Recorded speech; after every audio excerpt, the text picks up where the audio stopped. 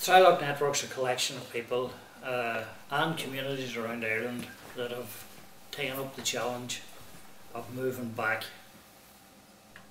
and I use the words moving back to where we come from, in the sense of creating that community spirit again. Hi, I'm Lee McGowan. I'm, I suppose, one of the co-leads of a Trialogue Network project here in Ireland, myself and Paddy McGowan.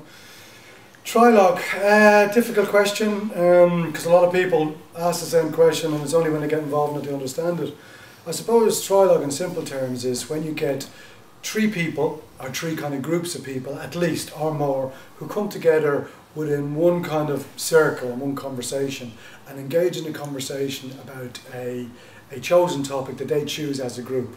And a trilogue is a bit like where you have a dialogue, except there's at least three individual perceptions or representative groups of perceptions in the room. So our example of a trilogue is we'd always have mental health service providers, we'd always have people who use mental health services, we'd always have families or carers of people who use mental health services, but usually we'd have more. We'd have kind of a couple of interested community members as well, but it has to be at least that tripartite or three groups of people in the room in order to create the kind of dialogue that capitalises on the different diverse experiences and perceptions of the people in the room, because the key to trialogue is them different perceptions creating kind of a joined up, kind of almost like a new constructed understanding between the three different groups about the contentious issues or any issues to do with mental health.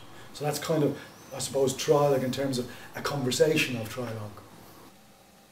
In many senses enlightening to think that we can actually get people to come in their own time without being paid to be there from any agenda and sit as communities on given nights in a month or night in a month or whatever it is, and take the time to explore and to learn to reconnect again with people in their own community and within citizens in that community.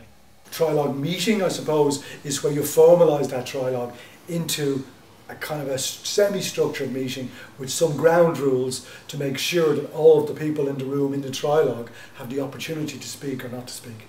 And as well as the opportunity not to speak, anonymity. People don't have to necessarily say, I'm a service user, I'm a carer, I'm a professional. They just speak. All we need to know is that there is that kind of representation in the room.